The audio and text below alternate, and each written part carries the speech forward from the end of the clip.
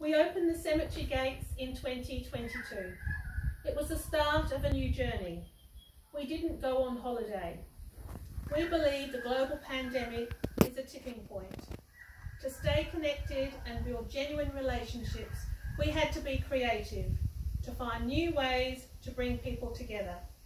Discovering Hidden Gems Cemetery Tour was a local solution.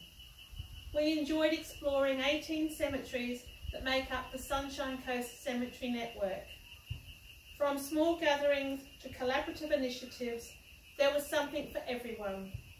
Storytelling in Woombye Cemetery, a Queensland Heritage Festival activity. Litter picking while supporting Plastic Free July. Dying to Know Day, a simulated burial in Cullengaw Lawn Cemetery. And a garden cemetery walk and morning tea celebrating mental health and well-being. We learned that cemeteries are essential public infrastructure that the public has a right to access and use. Cemeteries are more than an archive of colonial and family history. They are places of cultural heritage where citizens can practice and maintain cultural rituals and ceremonies. A new choice became available during the year: natural burials on a site within Woombye Cemetery. Sunshine Coast Regional Council has made a promising start in acknowledging how people appropriately farewell a loved one, including respecting secular and religious beliefs.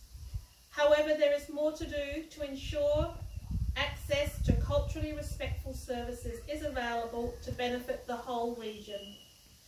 Public interest, support and participation during 2022 have been strong, a clear indication we are ready.